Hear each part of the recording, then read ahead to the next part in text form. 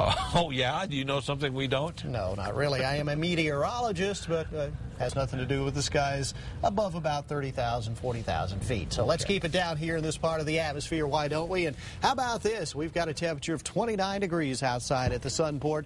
That's pretty chilly. I think we're about 25 degrees this time yesterday, so we're doing a little bit better.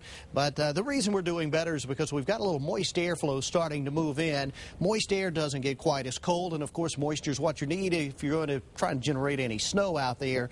And that is exactly what we're going to do over the course of the next day and a half, 2 days or so out there. Now, right now, you see the pocket of cool air kind of waiting over the Intermountain West out here. That's to be expected this time of the year, but there's actually a lot of cold air up here over the Dakotas, maybe a little out of sight for you right now, but trust me, it is moving at a very fast rate. It's going to be sliding into northeastern New Mexico this evening, and by tomorrow morning, I think much of the state will be seeing some of that cold air, and that cold air is going to meet up with not one, but a couple of low pressure systems coming in. Here's one down here off of California. We all know about those storms that come out of California. We had 3 or 4 of them last week, but there's another little wave of energy kind of coming in by way of, say, northern parts of Utah. So what we expect to see here is for the storm from Utah to kind of track like this, the storm coming out of California to kind of follow this track, and you see how they kind of come together right over the land of enchantment.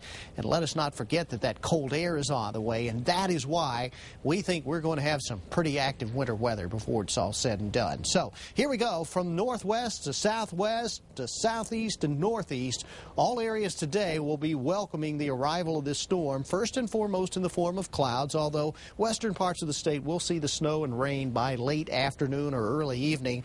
Now, down in the southeast, you'll get a few clouds. We're going to be cloudy by afternoon, but look at your temperatures. 61 Roswell and the 60s down into Eddy and Lee County. That'll be changing, though, as you see temperatures further north not quite as warm. That's because by late in the day, some of that cool air will start to push in behind a cold front. This all spells snow, though, for the northern mountains, and while all mountain communities will see some snow out of this, the heaviest of snow will be in the east slopes of, say, the Sangre de Cristos, but of course even west side and heading down towards Santa Fe, there's snow in that forecast for us. Here's a look at the east mountain communities where today is going to be an okay day. I expect the wind to start picking up, though, and who knows, maybe even by midnight tonight some snow could be in the picture there, and it's going to be about midnight when most of the moisture starts pushing into the metro. Now, our forecast low 32 tonight in the downtown corridor. We're going to be at 49 this afternoon, so it looks like things may well start as a little rain around here, but certainly with that cold air coming in, it looks like a couple of inches of snow are possible. We could be commuting in on snowy roads in the morning. Not looking forward to that. No, it's going to be,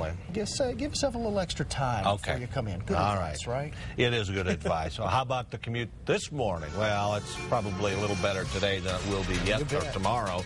No reports of accidents right now, and we'll follow that all morning long.